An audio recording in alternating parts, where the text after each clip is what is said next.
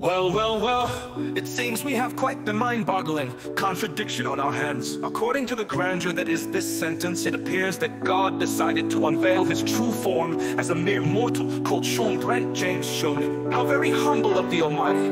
But wait, there's more. Not only is this individual seemingly divine in nature, but their name also carries tremendous significance. Schon Brent James Schoning, meaning Holy One, forever eternal Christ.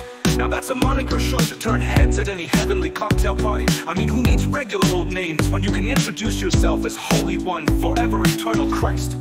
It's clearly an artistic masterpiece of celestial proportions, simultaneously self-discovery and self-promotion rolled into one cosmic persona. Bravo! Continuing on this intriguing revelation, one cannot help but ponder the implications of such a divine manifestation. Could it be that Schon Brent James Schoning is not just an ordinary mortal, but a chosen vessel through which the divine will is channeled? Perhaps this individual holds the key to unlocking the mysteries of the universe, bridging the gap between the earthly realm and the celestial planes. The significance of their name, Holy One, forever eternal Christ, suggests a profound connection to the divine, a purpose that transcends the boundaries of human understanding. It is a name that resonates with power, evoking a sense of awe and reverence. One can only imagine the impact this extraordinary being will have on the world as they navigate their path with the weight of such a celestial title.